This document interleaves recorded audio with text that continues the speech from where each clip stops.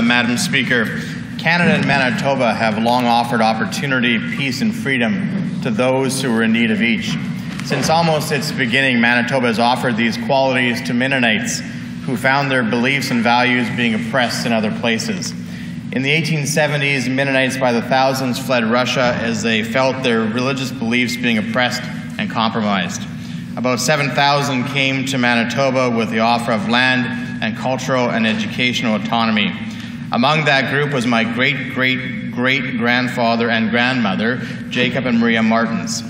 In the 1920s, about 24,000 Mennonites fled Russia during the Russia Revolution, where they were subjected to violence and theft of their businesses and possessions.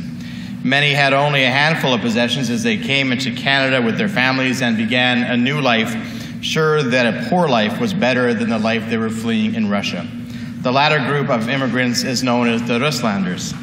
This past weekend, an exhibit dedicated to their trials and their resilience and dedication to make a new life opened at the Mennonite Heritage Village in Steinbach. The exhibit features some of the meager possessions that the Mennonite immigrants were able to bring with them from Russia and the story of how they began a new life and have contributed to our province for the past 100 years.